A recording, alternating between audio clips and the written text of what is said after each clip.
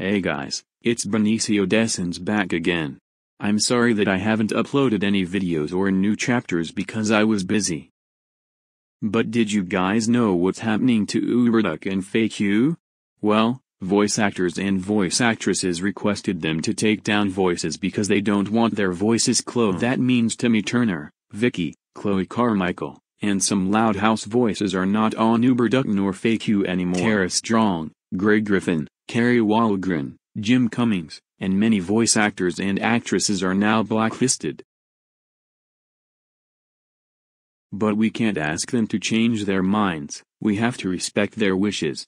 The link for the blacklisted voices will be in the description below. And now everyone in Discord and Twitter are complaining about voice actors and actresses requesting Uberduck and FakeYou to take down voice models. Also, Uberduck, FakeYou, and 15.ai are in a war zone with voice actors and actresses. Not only that, Uberduck removed 924 voices. But hey, there is a petition called Save Uberduck and FakeYou now by Marsupilami Marsupapa and Change.org.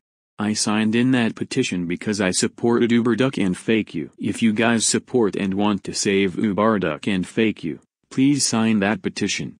The petition only needs 5 more signatures, so that we can't let voice actors win the war zone. The link for the petition will be in the description below.